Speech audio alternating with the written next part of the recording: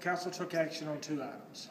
Number one, voted 5-2 to dismiss the allegations made against Councilman Hernandez by City Manager Leanne Dumbauld. Then voted on a vote of 4-3 to terminate Ms. Dumbauld's employment effective immediately.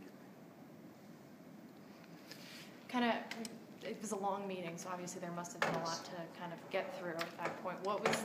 It kind of was a tense, it seemed a little somber out there almost. You know, it has to be. You're talking about not just an employee, but a person. And so it was very emotional. There's a lot of this council have worked with Ms. Dumbauld for an extreme long period of time. So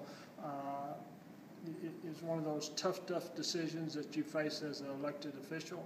Everybody had to wrestle with the decisions and then vote their conscience thereof. Mayor, can you tell us about a little bit more about the nature of the termination and any compensation?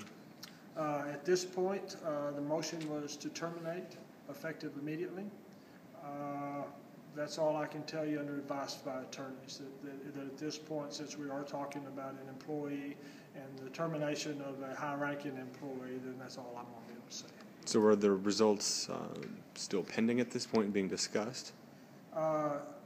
I am sure attorneys will continue talks, but at this point, the council is through with any action on this. We're going to turn our focus to the future and put this behind us.